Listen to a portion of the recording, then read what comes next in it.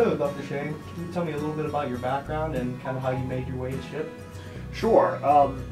Yeah, first off, thanks for the opportunity to talk about the program. My background is I was a high school teacher for 8 years before I went back to get my doctorate at Purdue University. Cool. And what was interesting was when I went back to graduate school, I was preparing myself either to be in a chemistry department working with curriculum or being in a teacher education department training teachers. So what I get to do here at SHIP is I get to do both.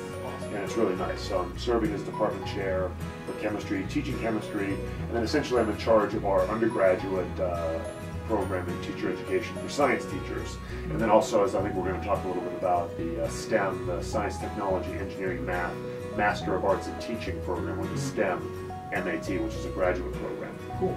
Yeah, talking about the STEM MAT, what will students be like learning in these classes? Okay.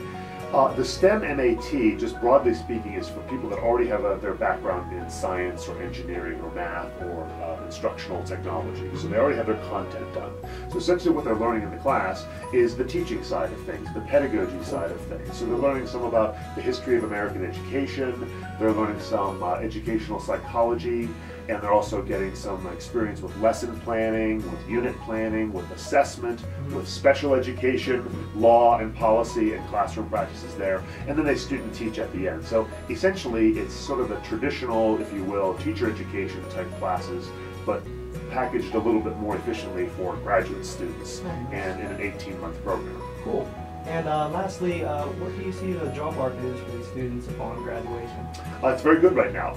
Job market for science teachers nationally is quite good. It's very good for Pennsylvania. Just to give you one anecdote about that, our current cohort of 11 students, I believe it's half of them were hired as long-term, full-time, and full-salaried substitute teachers, even as they're in the program.